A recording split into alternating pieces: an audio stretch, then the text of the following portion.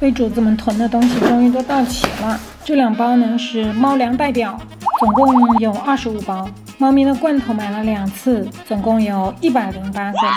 狗狗的罐头有40个。这里是猫砂代表，总共其实有近半吨。我没有在开玩笑。好吗？要让开了。还有一个新的猫砂盆。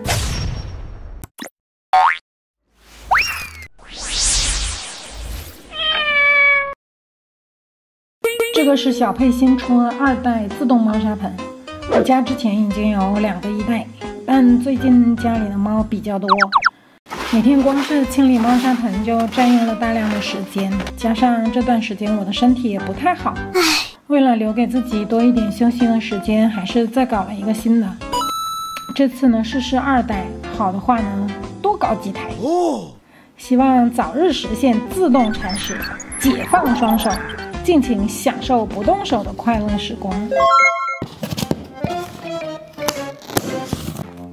嘿，嘿，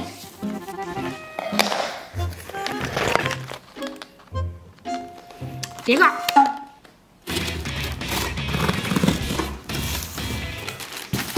应该不会很重吧？看我单手把它提起来，真的可以。不过我拿着相机还是不方便。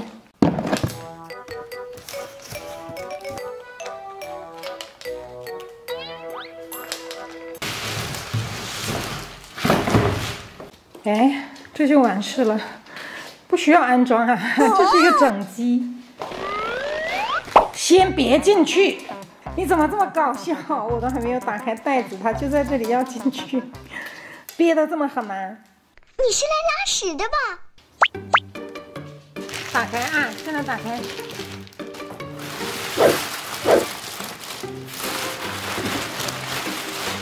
我要把袋子丢掉了。连这个猫一起丢掉，丢掉，还不走！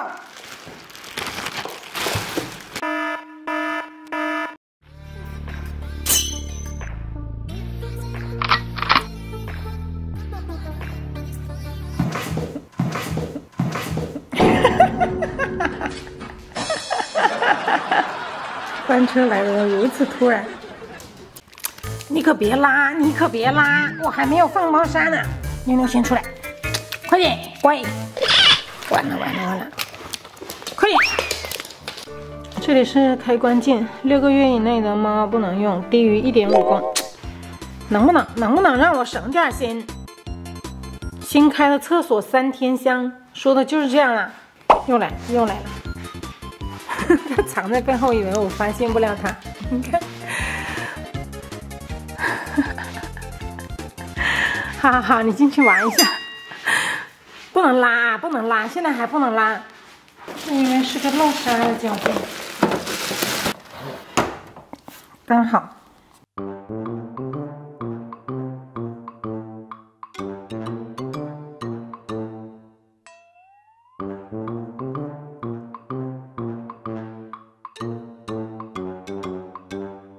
装个猫砂试一下，它搞成窝来睡了。奶奶要倒猫砂了，快点！手动请出来。哎呦，有这么好吗？这个猫砂盆？你先出来，来，先出来。刚好1包猫砂，不多不少，刚好1包。现在要把电源线插上去。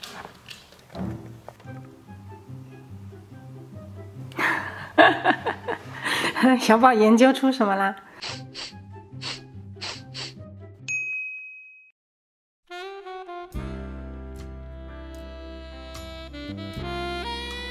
很享受的表情啊！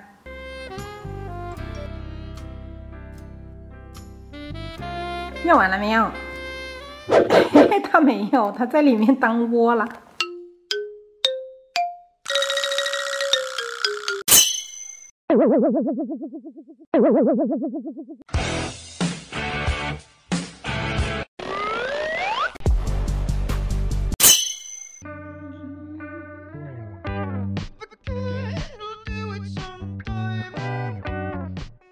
现在我来装修一下我们的猫厕所。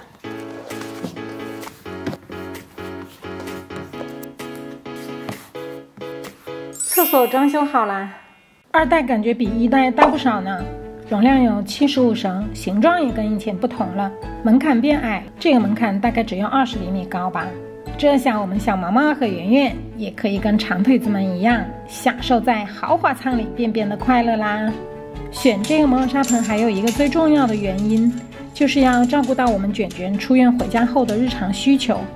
矮一点的猫砂盆不会让它太辛苦。跟一代相比，二代的猫砂盆底部感觉结实了很多。这个是3防垫，据说耐抓耐磨，不粘底，方便清洁。小配的自动猫砂盆呢，它还有一个好处，就是玉米砂呀、混合砂呀、烹饪土啊3种都可以用，不需要专门去买某一类型的猫砂。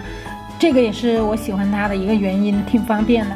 从手机 app 上就可以了解到哪只猫咪今天上了几次厕所，每次上了多久。主子如果泌尿和肠道健康有问题的话呢，也可以及时被发现了。大头，你先来打个样，只要19斤的头头能进去，其他猫都没啥问题。OK。最初我选择小配自动猫砂盆呢，主要是有2个原因。一个呢，是我对这种方方正正没有死角的集便盒非常有好感。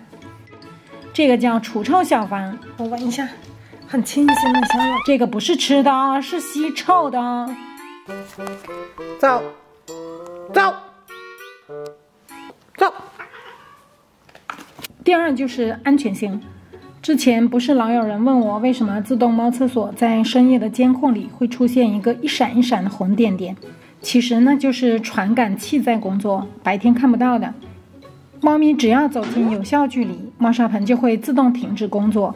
解决完之后，走出有效距离，猫砂盆才会自动恢复工作。之前的一代用了2年多，没有出现过任何安全问题。二代呢，据说是独有的甩屎设计结构，无论厕所如何旋转，这个舱口始终是打开的。像这么很直观就可以看到，里面没有会卡到猫咪的结构，这样使用起来呢，铲屎官就更安心了。而且倒沙时呢，猫砂盆的开口一直都是朝上的。来打开粑粑盒看一下。哦，看是不是啊？旁边完全没有洒到那种散落的。我是最不喜欢那种明明买了自动猫砂盆，然后收集的时候还是要手动去打扫，那样觉得是没有意义啦。我们家的这个脚踏其实它不是配装的，这个是选装的。就说如果买那个猫砂盆的话，就只有猫砂盆，这个是要另外买的。现在使用下来呢，觉得二代的优点多多，但跟一代相比呢，缺少了一键清理猫砂的功能。不过在网上看到高手示范，像这样在漏砂网上面覆盖一层保鲜膜，再手动点清理键，因为沙子没有被漏砂网漏下去，所以它会全部跑到这边来。这个是厨卫的净化液套装，这是净化液的电池。喝一口看看。喝啊喝啊，喝了可以变聪明。相信我。倒置2分钟。哦，它像香薰一样的冒出来了。我决定把它贴在这里，这个柜门上，因为这是我们家猫砂盆最多的地方，前前后后，左左右右。好啦，你们慢慢研究吧，不能给我拆了啊！我现在去把账单给你们记上，从今天开始使劲卖萌还债。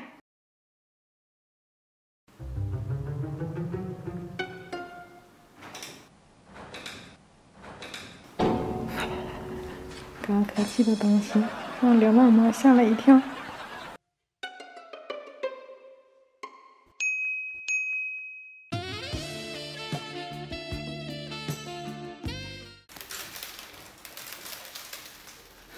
你怎么搞的？弄了这么多沙子出来？喂，你走错啦！不是来这里，是去猫砂盆。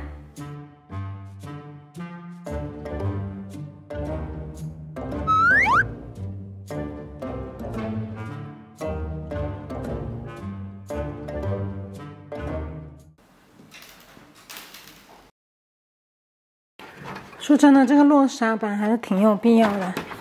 看，带出来的沙子就掉在里面。哦，那我们这期的开箱视频就到这里啦，喜欢猫咪的朋友记得关注、点赞、给我们留言哦。